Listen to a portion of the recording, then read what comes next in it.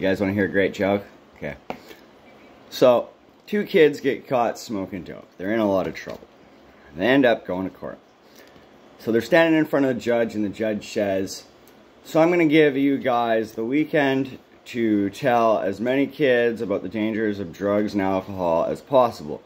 You're going to come back here Monday and tell me what you did and how many kids you convinced not to use drugs. They go, okay, they leave. They come back Monday. The first brother goes up in front of the judge. The judge goes, how many kids did you teach not to use drugs and alcohol? And the first brother goes, I taught 110 kids not to use drugs and alcohol. And the judge goes, how'd you do that? And the little boy grabs this diagram and he goes, I showed them this. This is your brain before drugs. This is your brain after drugs. And the judge is like, okay, that was a good idea. Looks at the second brother. How many kids did you convince not to use drugs and alcohol? And he's like, I convinced 310 people not to use drugs and alcohol.